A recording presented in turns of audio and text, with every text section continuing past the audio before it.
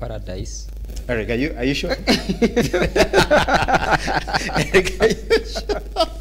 But what I can say is that we need to sit back, relax, grab some popcorns, and enjoy. Because the whole ODM thing is, the chicken is coming home to roost. Mm-hmm.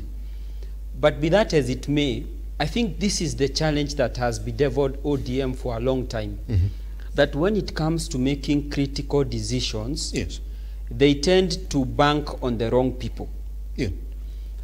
It is like, which is okay, which is actually, in my own opinion, as a competitor, it's okay. You know, someone said, do not interrupt your enemies when they are making a mistake.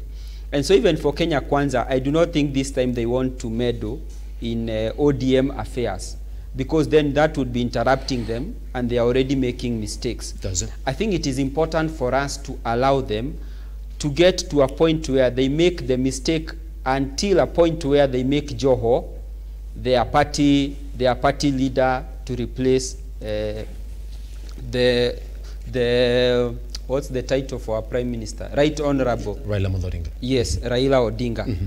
I think it's important for us to sit back and watch this unfold, to the extent that Joho becomes, you know, I am watching that Joho becomes the party leader after Raila Odinga. Yes. That is my desire. Then are you also sharing the same statement that Joho would not be the right person for that particular position?